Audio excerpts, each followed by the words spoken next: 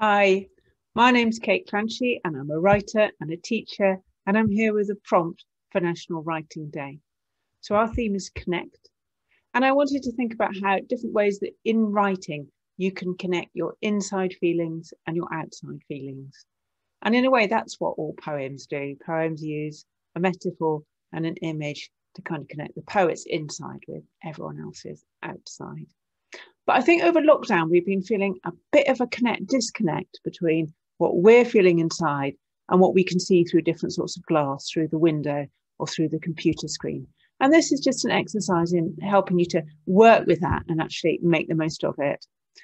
So one of the things that I've learned how to do over lockdown, and it's not only me, is actually how to share a screen.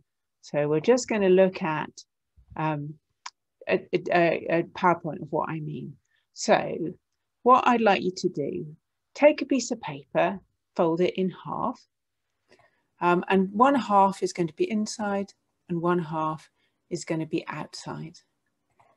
And then you've got to think about, okay, what's my insideness? So my heart, my insideness, all my feelings, all my memories, all those things that are going on. Maybe my hurt, that might be there as well. Something, oh, even my love, not necessarily. Some inside things that are going on. Then look out the window, look through the screen. What do you see? What's out there? What can you hear? What sounds are in your mind? What things are kind of echoing around? You don't know what to do with them. Maybe a taste, maybe a smell.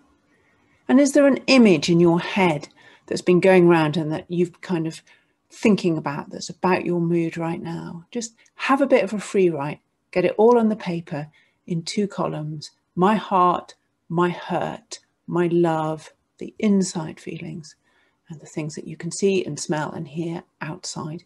And you've got 2 columns. It's called a free write. How do you put it together?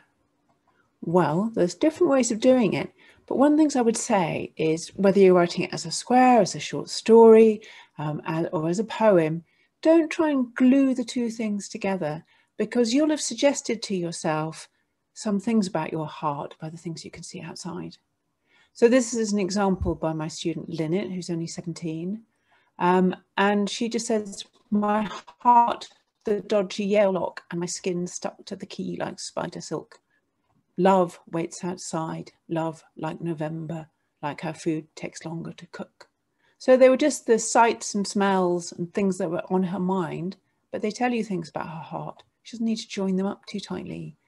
My heart pouring out my eyes at the first sunset I've seen for 3 weeks. The row of trees over the hill like toy soldiers, like a row of matches, heart, like set on fire.